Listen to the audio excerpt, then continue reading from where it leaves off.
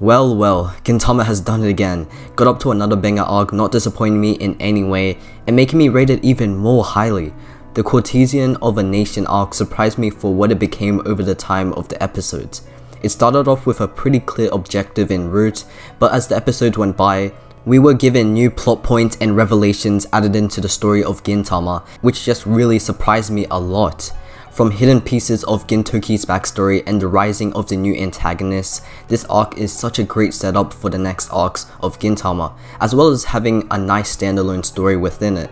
So for today's video, I'll be talking about how the Courtesan of a Nation arc changed Gintama for me, and made me love it even more for it to become a top 5 anime for me in the future.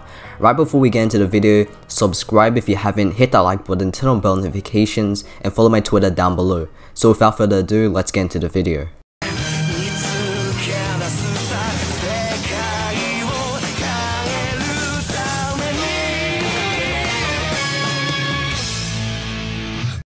Fighting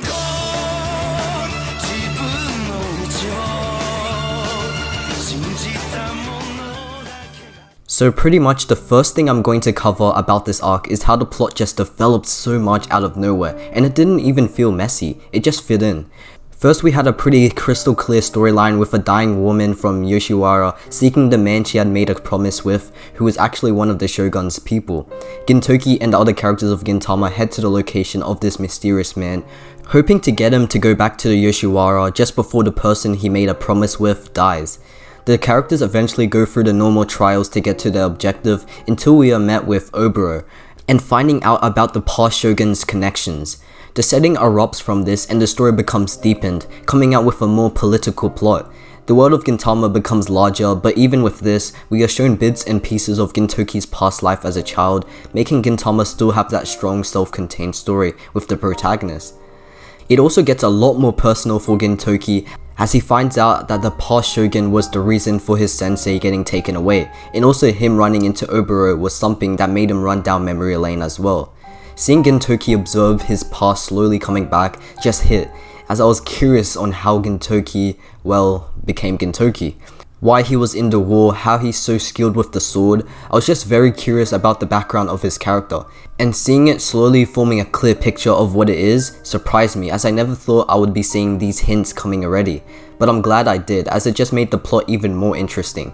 Seeing the arc display these two storylines at the same time just made me respect Gintama even more, making this arc only about 5 episodes and feeding us a lot of information within them. It's just too good. They both had the same instigator, being the past Shogun, who we all know is the worst character of the series. Also, I'm glad we finally got a villain we can all hate in the end, instead of being sympathetic to them. The past Shogun really can't compare to the current Shogun, who is easily one of the funniest characters of the series, but in this arc, he just dropped the funny act and went all out. Another thing that I loved about this arc that I kind of said before is how it expanded the world of Gintama. We see new factions rising and antagonists finally starting to make their moves for the future of the story.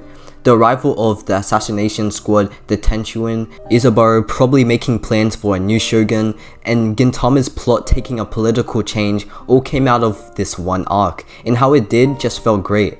I feel a lot of things are probably gonna be coming out from this arc, especially the problems that will arise from the choices that were made.